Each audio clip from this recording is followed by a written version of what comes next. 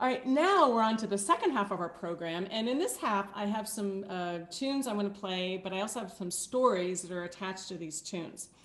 So the first one, the first tune that I want to play for you is Lilliburlero. And the story that goes with this is that for about 15 years, I was musical director of the New York Christmas Revels. And the Revels performed at Symphony Space in December for 4 or 5 performances. And each year we had a different cultural theme, like we had an Irish Revels or a French Revels or a Scandinavian Revels, all different kinds. And in 2000, we did a Victorian Revels. So at the same time that we were doing our Victorian Revels show, Garrison Keillor was performing at Town Hall. And on the weekend that we were doing our show, he was also doing a Victorian theme. So his people were madly on the internet looking for acts to have in their Victorian themed show, and they came across us.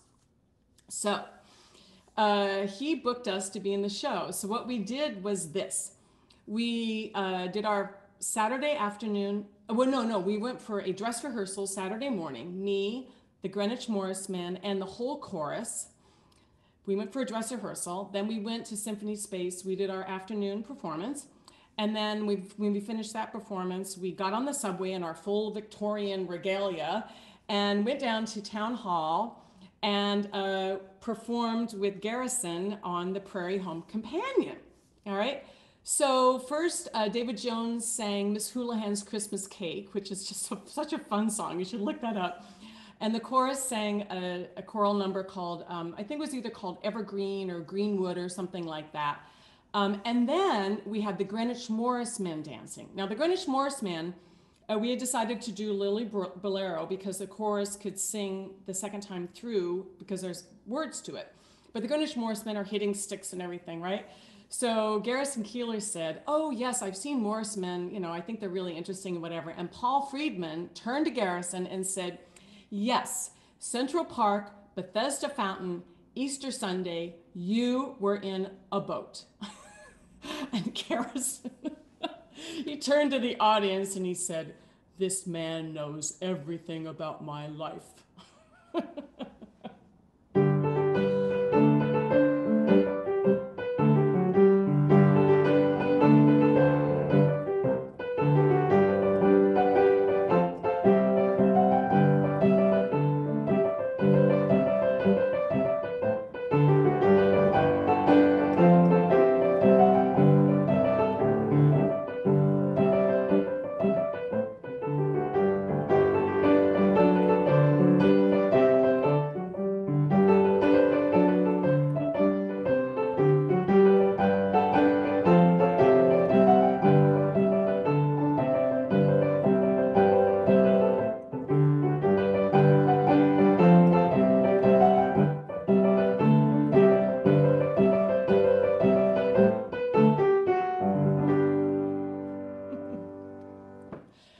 Now, there's a Belgian dance caller named Philippe Callens.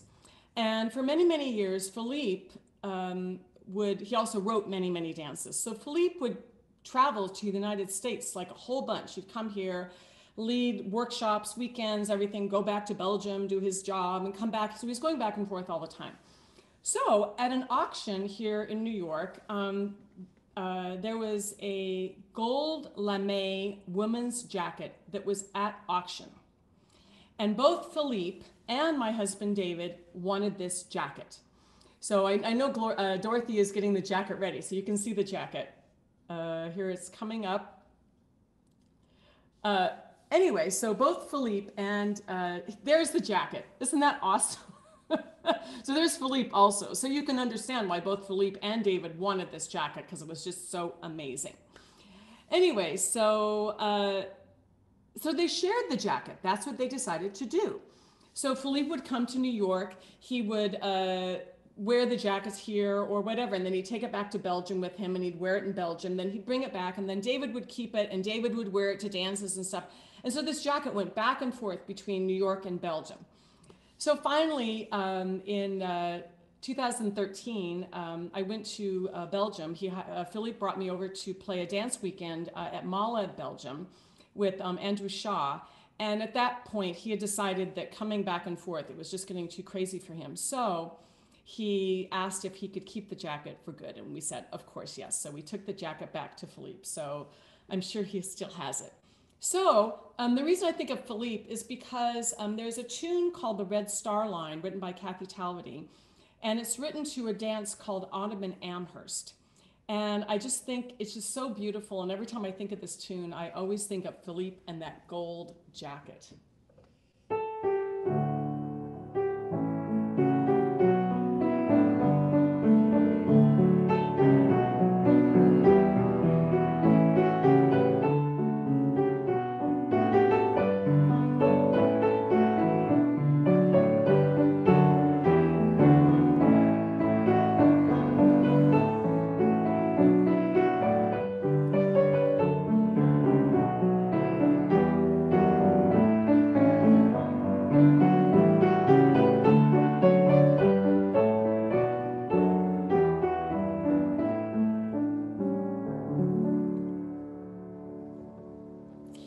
Now, in Western Massachusetts, there is a place called Pine Woods Camp.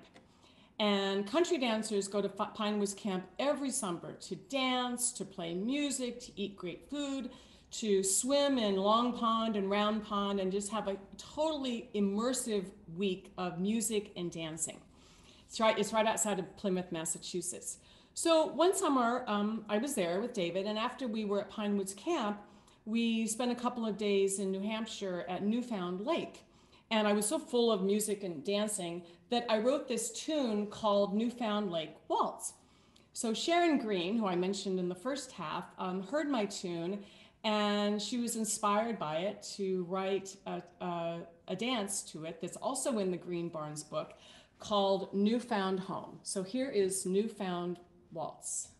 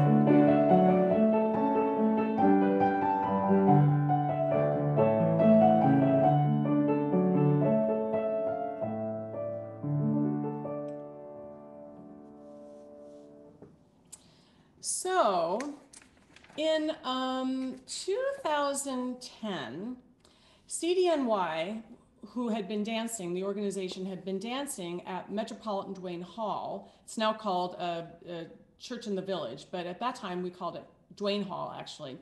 And in 2010, the church decided that they were going to renovate the dance floor, which was actually the basement gym, and they kicked us out. So CDNY scrambled to find new dance spaces. Now, CDNY had been dancing at this church for 59 years at that point. So you can imagine we were very firmly entrenched there. In the hall, it was in a gym. And in the gym, there was a stage. And on the stage, there was like this old white grand piano that had been played 10 gazillion times. It was totally beat up, poor piano, but that's what we played. But there were all these cases with food and flyers and sound equipment and just all this stuff. There was even a refrigerator on the stage, right? It was just, it really needed to be fixed up. So anyway, at the last dance that we did before we had to leave, I wrote this tune called Goodbye Duane Hall and performed it on January 10th, 2015. January 30th, 2010. You walk down the street to the church door. It used to be brown, now it's gray. You whiz past the guard who nods silently. I'll do that again. You whiz past the guard who nods silently. He's watching TV anyway. You run down the steps to the basement. You hear music starting to play. The room is quite bright and quite garish. You don your dance shoes and you say, goodbye, Duane Hall. Goodbye, dear old friend, that is all. The lights are atrocious, they burn through your eyes. The dancing ferocious, sweat fills up the skies. And when you're dancing toward heaven we rise. Goodbye, Duane Hall. The stage is a mess and chaotic. Musicians and stands everywhere. The sound is in cabinets next to the food, and even a black Frigidaire. The kitchen has leftover biscuits. The sink is from 1902. There are hoops in the dance hall and lines on the floor and cold water in the bathrooms. Goodbye, Duane Hall. Goodbye, dear old friend, that is all. Maybe you've met your true love on the floor. Or maybe there's someone whose face you abhor. We all think of people who've graced this dance floor. Goodbye, Duane Hall. So this is our last chance to dance here. For 59 years been our home. No music or dancing will resound in the walls. Our memory soon will be gone. As you pick your partner for the last dance and run to the full center set, a bittersweet memory will take hold of you. The dancing will live on and yet. Goodbye, Duane Hall. Goodbye, dear old friend, that is all. You'll be in our hearts as we walk out the door. We'll think of you fondly, you're never a bore. And in our new dance hall, when we take hands for, we'll think, goodbye, Duane Hall. Goodbye, Duane Hall.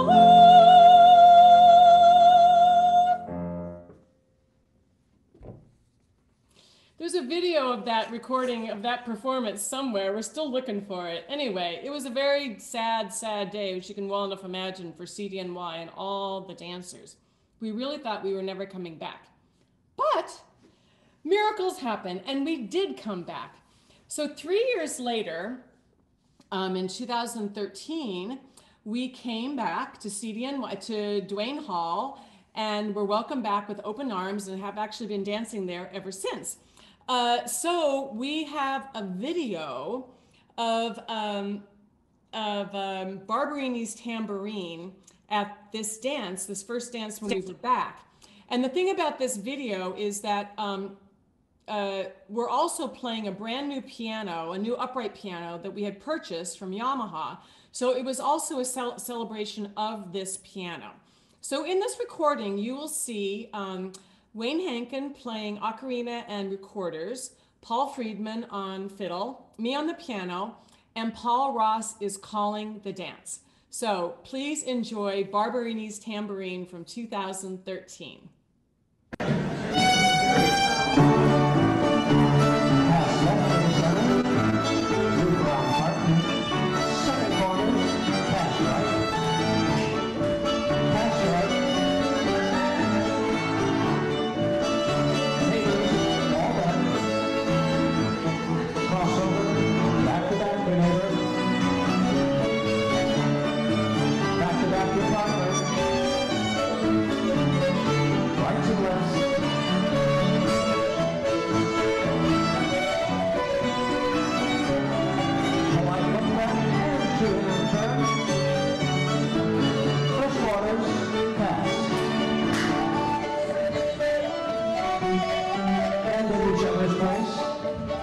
next to your partner.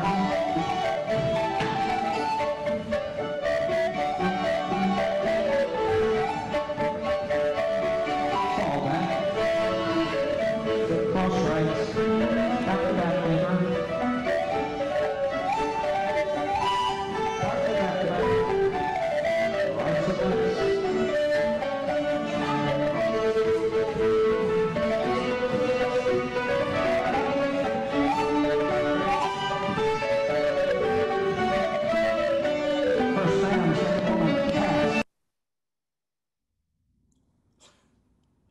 Sorry we couldn't go on further. There's a whole bunch of more times through the dance. But anyway, just give you a flavor of that wonderful celebratory evening that we had with our new piano and our new hall, and all was well with the world.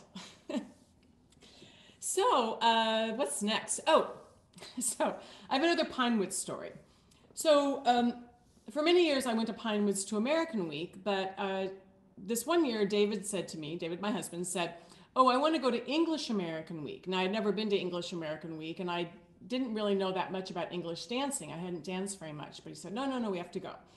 So we go up to Pinewoods, and we go to the dance. We go to the dining hall for dinner on the first night that we got there. And we walk in, and all I see in the dining hall are old people, like people in their 60s. Or their 70s. Like, I mean, I'm talking about ancient people, gray hair, white hair. Oh my God. I was so upset. I was like, David, there's all these old people here. Oh God, this is just going to be a terrible, terrible week dancing. Oh my gosh. He said, no, don't worry. Everything will be okay. So I was like, right. So anyway, we had dinner and we went back to our cabin and changed clothes, and we went to the dance hall to C Sharp to the first evening dance. And they were playing Orleans Baffled. I will never forget Orleans Baffled. And on the dance floor were all of these old people dancing up a storm, flying all over the place, smiling and laughing and just tearing it up. So I knew from then on the week would be a great success. And it was.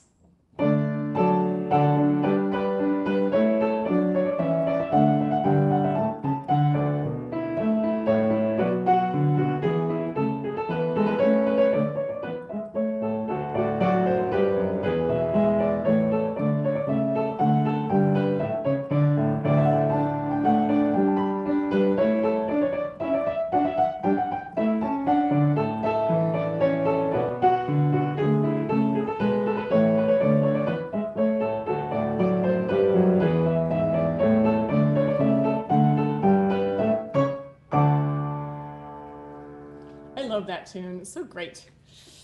All right, so I was thinking about, you know how you have like your favorite dance partner. You love every time, you just loved dancing with this one person. And sometimes it even goes further than that, that you actually have a dance that sits in your memory for a long time that was your actual favorite dance.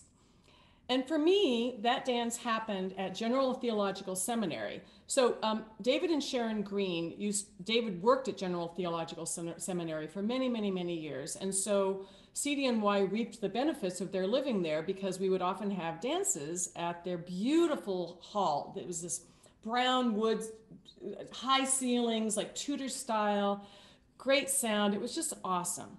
So once a year, there was an event called the Yuletide Cotillion.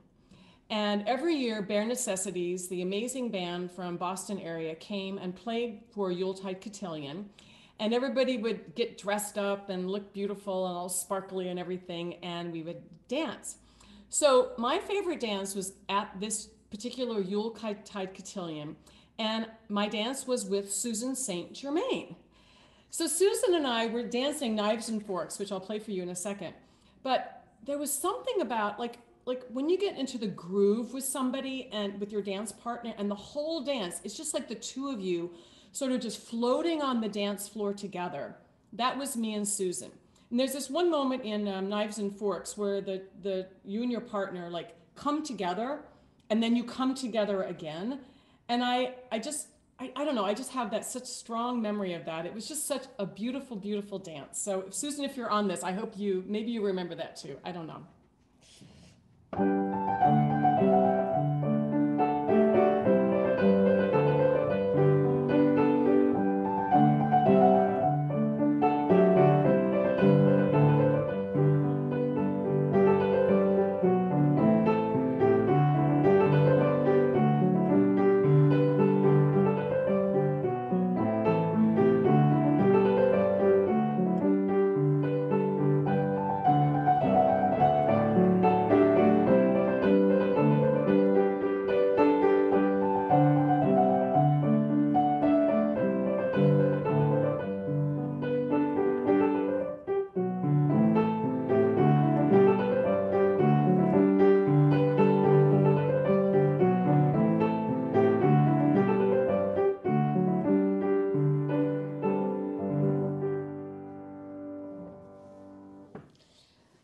So we have one more video for you. And this video is of Paul and me playing Speed the Plow. And the reason I wanted to do this is because every time Beverly Francis would call a dance, and if Paul and I were both playing for the dance, she always programmed Speed the Plow because she just loved the way Paul played this tune. So here we are with Speed the Plow. Hi everybody, I'm here with Paul Friedman. Hi. And we're going to play Speed the Plow. And this is dedicated to Beverly Francis.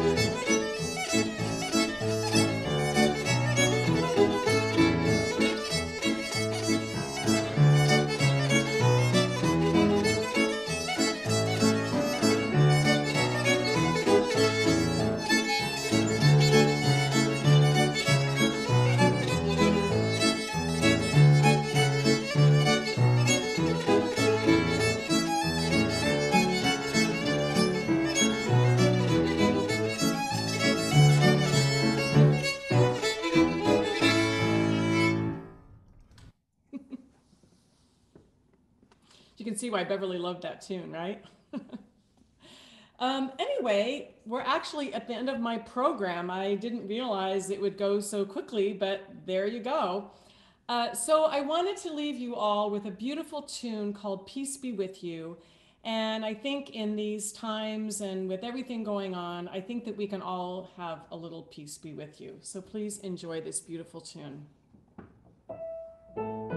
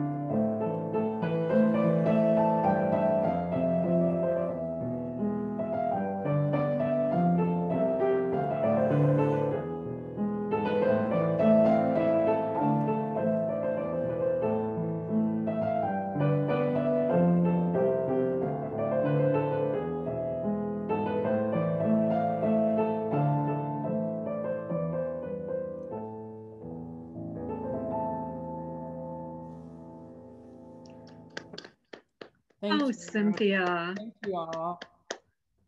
What a lovely collection of tunes and stories, Cynthia. I personally, I felt like it was a nice trip down memory lane. And I actually feel my heart beat like slower, just relaxing as if we were at a dance.